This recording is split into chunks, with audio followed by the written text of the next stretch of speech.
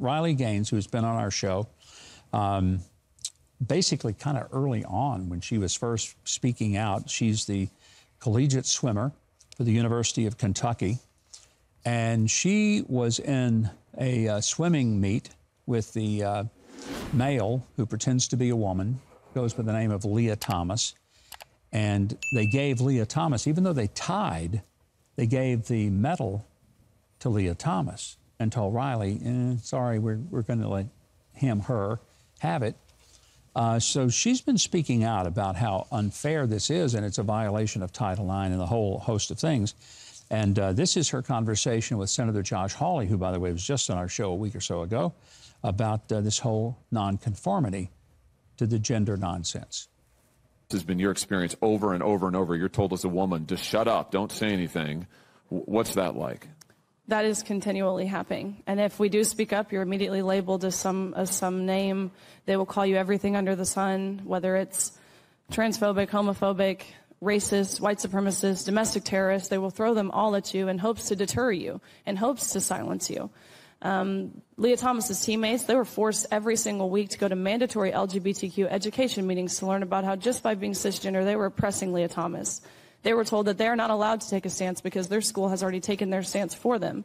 They were told that you will never get a job, you will never get into grad school, you will lose your friends, you will lose your scholarship and playing time if you speak out. They told these girls that if you do speak out, and any harm whatsoever comes towards Thomas's way, whether that's through social media, whether that's physical, mental, emotional harm, then you are solely responsible, and you could be responsible for a potential death. And you don't want that, do you? Of course not. Who would ever want to be responsible in a potential death? But that is the emotional blackmail that is plaguing this country, especially in universities. That is one remarkable young lady. My goodness, her courage in going to Congress and just being blunt with the members of Congress. Some of them had a hard time taking it.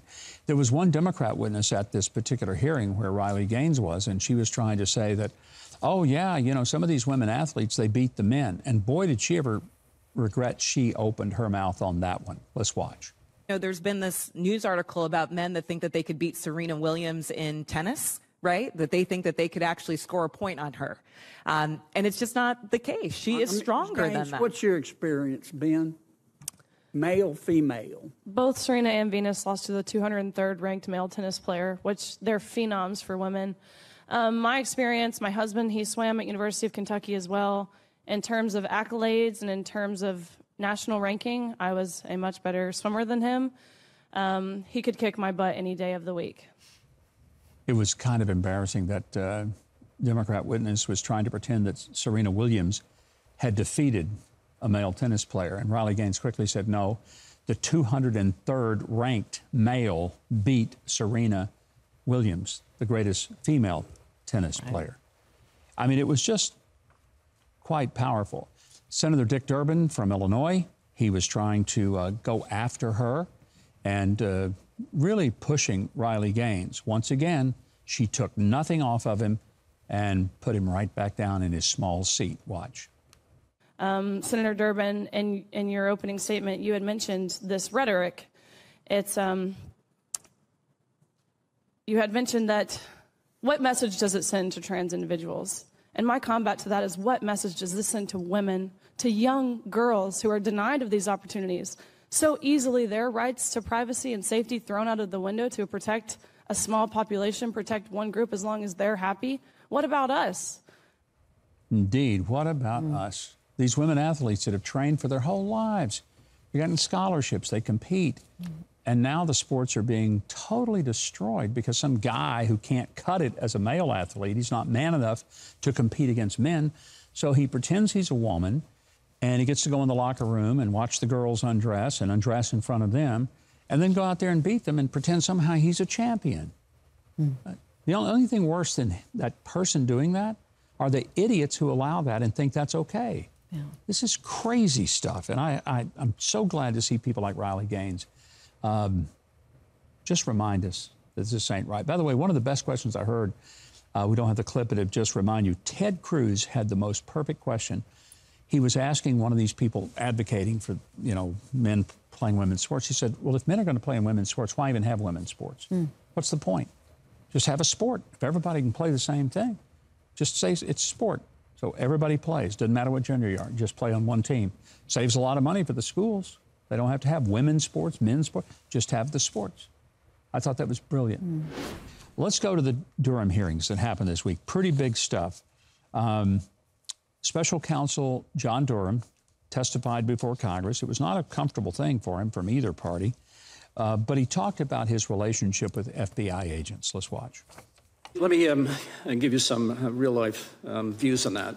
I have had any number of FBI agents who I've worked with over the years. Some of them are retired, some are still in place, who have come to me and apologized for the manner in which that investigation was undertaken. I take that seriously. These are good, hardworking, the majority of people in the FBI.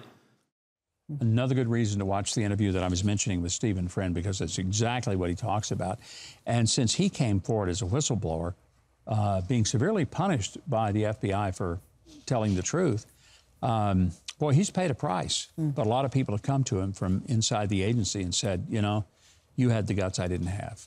Just very blunt about it. Durham was being grilled by one of the most horrible people that ever got elected to Congress, a guy named Steve Cohen from over near Memphis.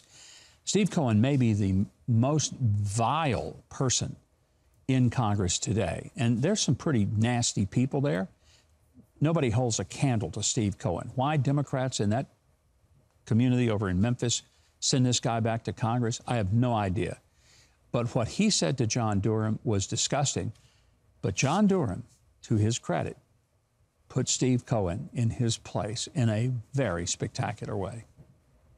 Your reputation will be damaged, as everybody's reputation who gets involved with Donald Trump is damaged. He's damaged goods. There's no good dealing with him, because you will end up on the bottom of a pyre. I yield back the balance of my time. Sure. Can we presume the gentleman's undecided on how he feels about the former president? Gentlemen, the witness can respond. Yeah, my concern about my reputation is with the people who I respect, and my family and my Lord. And I'm perfectly comfortable with my reputation with them, sir. Well, I love that. Basically saying, I don't care what you think. The people that I have any concern with, they're okay with my reputation. You, sir, I could care less what you think. I thought it was a classic answer. Just brilliant. Hey, Mike Huckabee here. Listen, if you love your mom, apple pie, and being conservative, you know you ought to subscribe to the channel, hit the notification bell, and click the like button, and show all the leftists out there that conservatives are thriving and patriotism is far from dead. Am I pandering too much? No way. I'm just getting started.